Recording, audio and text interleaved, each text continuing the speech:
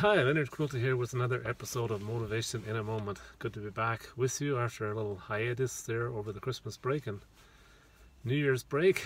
It's a long party. Well, a long break. I've got a quote today from Lewis B. Smithies. He once said, "To forgive is to set a prisoner free and discover that the prisoner was you." Yeah, forgiveness. That's so powerful, a lot of us, maybe one time or another, maybe hopefully in our past, we held a grudge against somebody else, but that's no fun holding grudges. I once heard a guy say that while you're holding the grudge, that person that you're holding the grudge against, he or she is out dancing.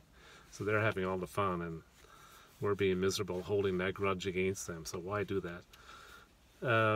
But, in terms of discovering that the prisoner was you, I think the main person in our lives that we have to forgive, I think, is ourselves.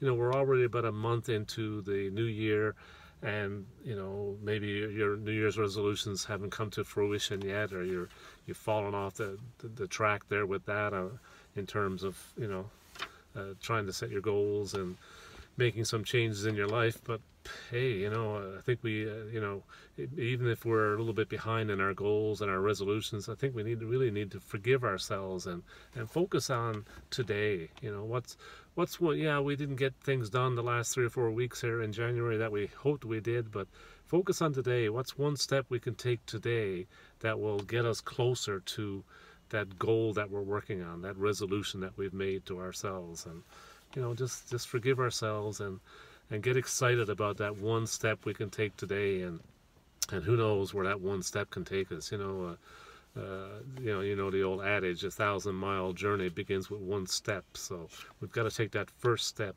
and then go with the progress on that first step, and then who knows where that can take us in the coming days and weeks and months of this new year. Hey, you take care, and don't forget, these moments are precious. Make yours count. Take care. Bye-bye.